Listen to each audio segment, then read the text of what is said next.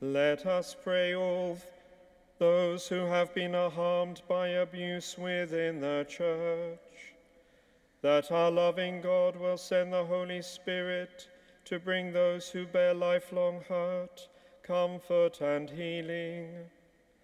Let us pray too that our God and Lord will give us true repentance and the grace to recognize with honesty the great harm that has happened, and with integrity and compassion, the commitment to work to make the Church a safe place for all people. Let us kneel.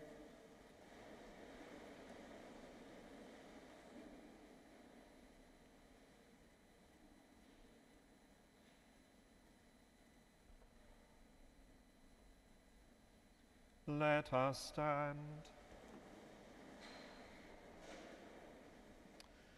Almighty ever-living God, be the refuge and guardian of all who suffer from abuse and violence caused within your Church.